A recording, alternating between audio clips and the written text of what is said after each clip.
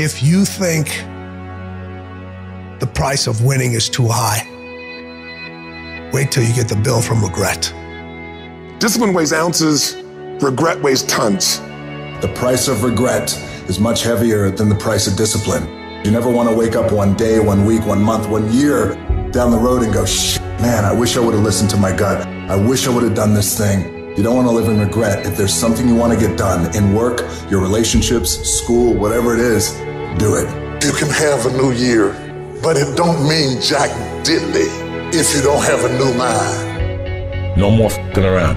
You want your life to be better? I can't help you. Only you can f***ing help you. Wake yourself up.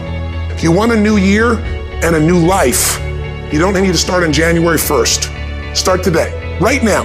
What do I really want in depth? What are the rituals that will get me there? And then get yourself to start a few of those actions and lock them in place.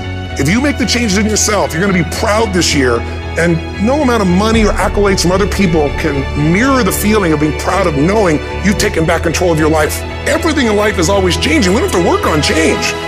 Change is automatic, but progress is not. So if you want to make real progress, you got to say, I got to take control of this process and not just hope it's going to work out. When you've resolved, this is how it's going to be, that's when you cut off any possibility except the thing you've committed to. If you want to take the island, you burn the boats. Because when you burn those boats, there's no going back. You're going to find a way to make things work.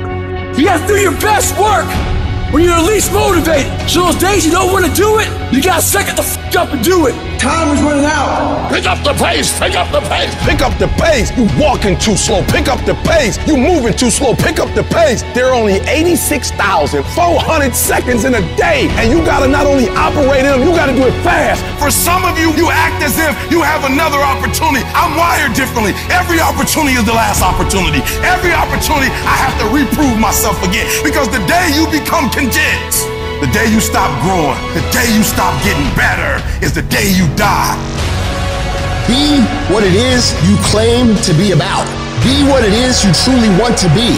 If you truly want to be successful, if you truly want to change your life, if you truly want to lose 50, 100, 200, 500 pounds, be about it today. You master the present. And when you get to the point where you start winning the day, then you start winning a week, and then you start winning a month, and then you start winning a year. Are you hearing what I'm saying? You got to bet on you.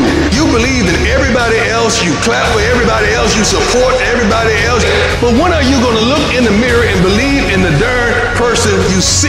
It's about time for you to believe in you, because you got it. I would rather aim for the stars and not hit them than to not aim at all. I would rather go after it and not get it than not go after it at all. I'd rather try and fail than not try at all. I don't want to live with the idea, wonder what would have happened had I done more with my life.